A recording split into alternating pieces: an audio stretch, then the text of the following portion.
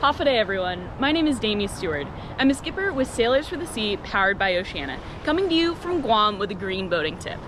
In this video, we're going to talk about coral reefs and anchoring. Did you know that coral reefs occur in over 100 countries and territories?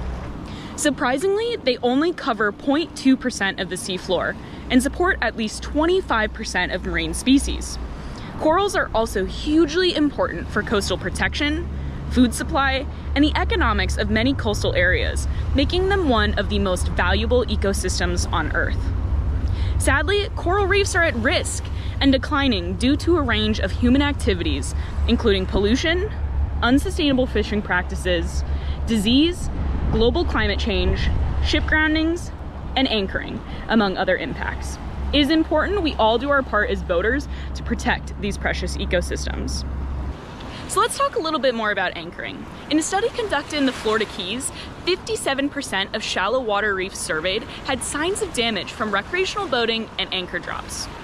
Anchors can cause huge damage to reefs by breaking, fragmenting, and dislodging coral, resulting in injury and long-term damage to the reef.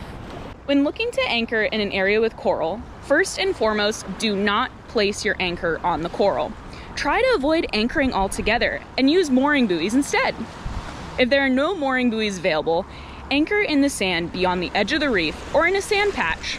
One great method is to buoy your anchor chain. To buoy your chain, you place floats along the chain and line that are buoyant enough to keep the line off the bottom to prevent them from snagging on coral heads. This not only protects the coral in the area, but saves your line from chafing damage. Lastly, when it's time to head home, make sure you motor directly towards the anchor so you pull the anchor up vertically. But before you go, make sure you take time to take in and enjoy the wonderful beauty that our coral reefs have to offer. To learn more, pledge to be a green boater and read all our green boater tips at sailorsforthesea.org/green tips. See you next time.